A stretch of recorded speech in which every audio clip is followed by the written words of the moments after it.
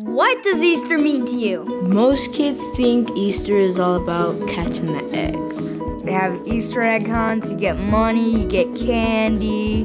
And I love candy, it's delicious.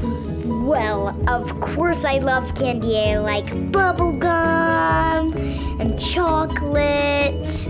But that's not the sweetest thing in life. I like Easter because we did have a feast. There's bright decorations and colors, and it's fun. I like pretty much everything about it. Some people think it's about the Easter Bunny. Are you kidding me? Are you kidding me? I think all that stuff is okay, but mostly I think it's about we celebrate when God rose from the tomb that he was buried in. Easter is about Jesus. Basically, like, the most important thing is how he rose again and conquered death. Easter is all about Jesus.